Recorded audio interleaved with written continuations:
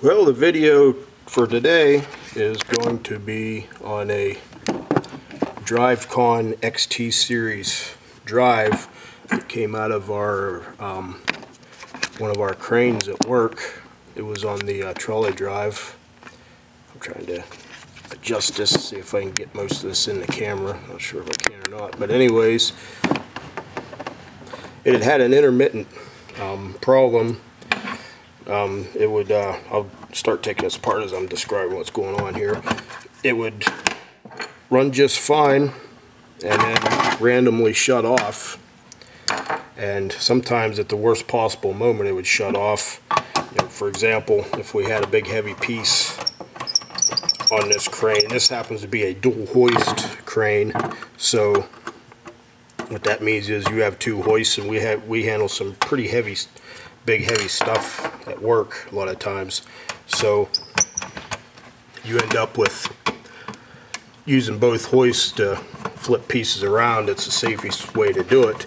But if you're halfway around a flip and say the trolley quits running, well, that's needless to say, a pretty unsafe situation, and that was starting to happen on a fairly regular basis. We kept getting a fault.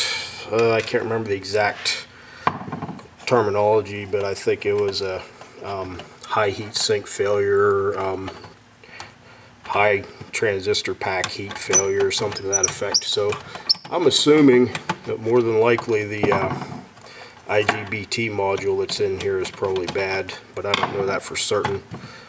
So I'm just gonna basically disassemble this on camera, and we can maybe take a look at what's here. I'm going to probably do this in maybe 2 or 3 parts. I'll just show the disassembly first, and then come back and then test individual components, probably the bus capacitors first, and then the IGBT module. This should have one of the Kone skip modules, SKIIP modules.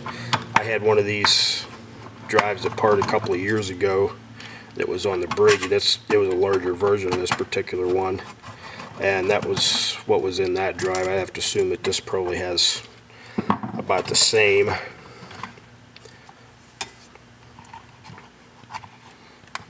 But these are really nicely laid out as far as trying to disassemble them and get to whatever you need. You don't have a huge amount of cables. Everything's pretty modular. I kind of like the way the drives are set up as far as actually trying to work on them.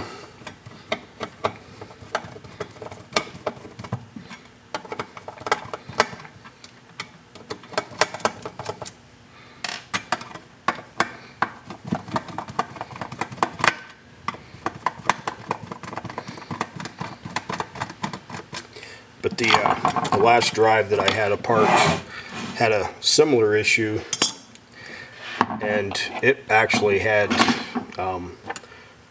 2 bus capacitors that had failed, and I don't know if that's the case in this one or not. That one had a similar fault, but it seemed like it was happening a little bit more often, so it may have just been further along than this one. Now once you get to this point here and you have the top off of this, if you can see it here, but there's a fan on the front here. Well, I'll try and get this in the camera. Right here is a connector. Well, it's really tough to get the circuit board out without getting this fan off first. So there's 2 little clips. You got to kind of push in and work that in a little bit. Then also on the bottom,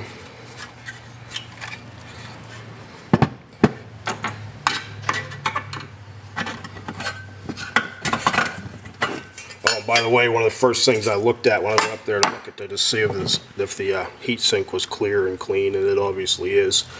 But there's 2 more clips down inside here, and then you have to pull that fan out of there before you can get this circuit board up out of here.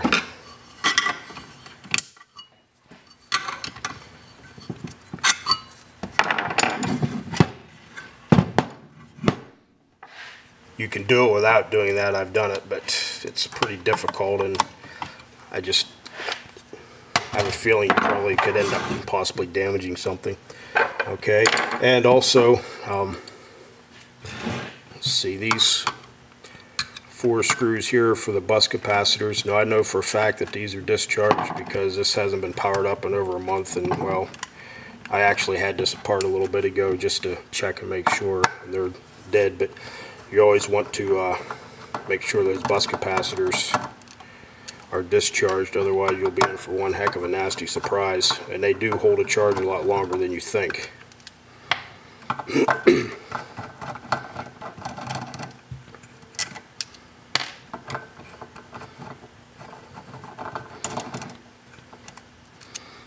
We've got these 3 leads right here that go back inside here. There's kind of a bit of a filter network, and then also you've got an inductor that goes between the drive and the motor that kind of helps filter out noise. And then also if winding happens to short out on that motor, it tends to limit the current a little bit to where you don't fry the drive. At least that's the idea.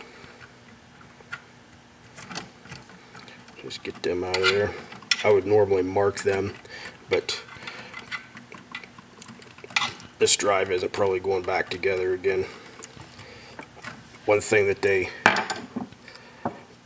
specify at work, or that one mandate at work, is that when it comes to a crane, we don't repair or modify any of this stuff. We just buy new.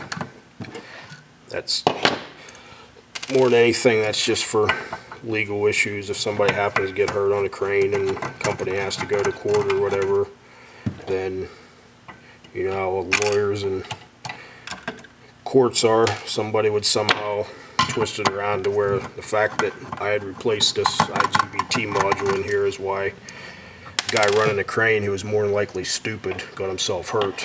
So it's cheaper and better for them in the long run not to replace these, or not to repair them. I mean, not replace them. They do replace them. Okay, right here underneath this little black thing, that is where your IGBT module is. There's 2 bolts right here, and there's a specific torque spec. I don't have it, but if you were to say put one of these back together, you definitely want to torque those to the right spec. It's very important. You have this cover here, and the IGBT is approximately this size.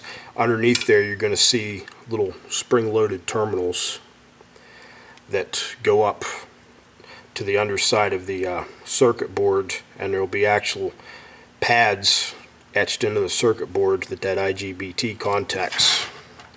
It's actually more than just a IGBT pack. It's going to be more than likely, just by looking at it, since I don't see a diode bridge anywhere, it's probably going to have a 3-phase diode bridge rectifier built in, and also probably there'll be a extra IGBT in there for braking. I'll have to look once I get this out of here. I'll see if I can't find the data sheet. I don't have a real good definitive way of testing these other than basically just a multimeter. You can basically use the diode function on the multimeter to make sure that the IGBTs are turning on and turning off.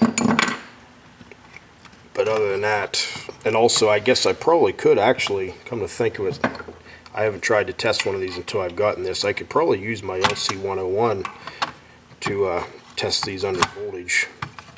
Most of these are rated for fairly high voltage.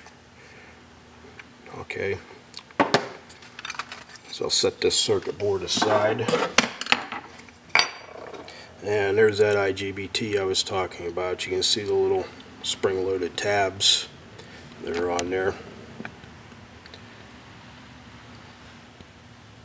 And then on the back side, now I've had this apart. I should mention that this is actually the second time I've had this apart. I filmed a video on this last week that was just total crap, so I decided not to post it. So that's why there's no heatsink compound on there.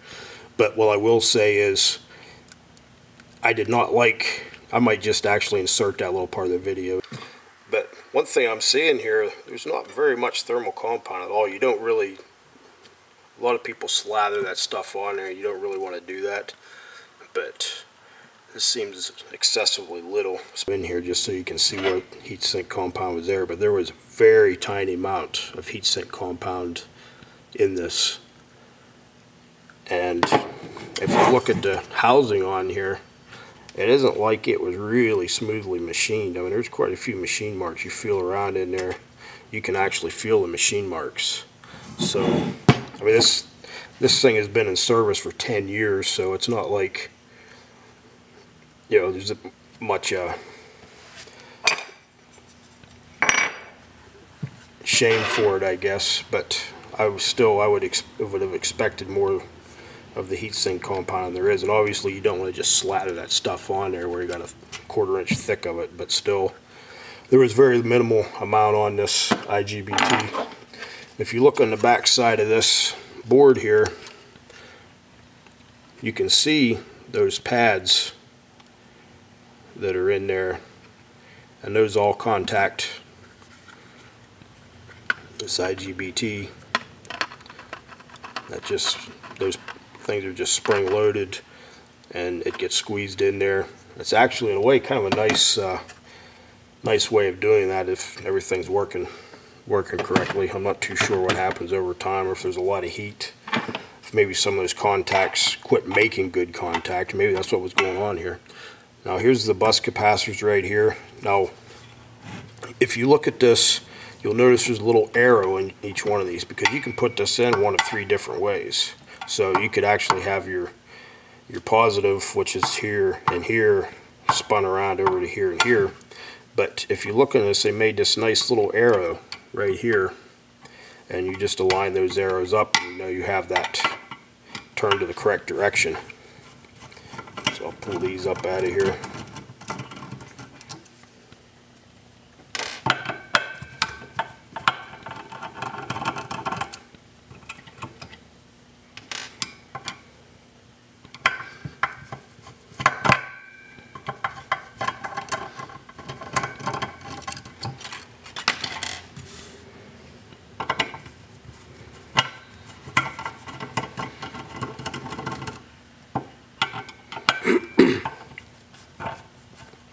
More than likely the power electronics somewhere is the issue in this, but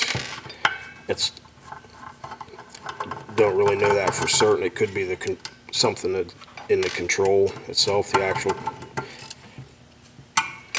circuit that actually fires the IGBTs, but usually that's not the problem. Okay, so these are both 470 microfarad. 420 volt DC. So we'll test them here in a minute. I've got this apart about as far as I really need to, so I'll probably shut the camera off here, and I'll start off on probably testing these 2 bus capacitors for leakage value and ESR. I've got a couple different methods for doing that, a couple different meters, and I'll explain why whenever I come back, why I use a couple different meters.